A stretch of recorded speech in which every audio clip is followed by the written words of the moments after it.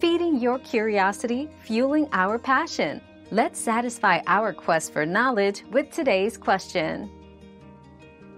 Yes, you need to declare toiletries if they are in large quantities or fall under restricted items, especially when traveling internationally. The key is to check the specific airline and destination country's regulations beforehand.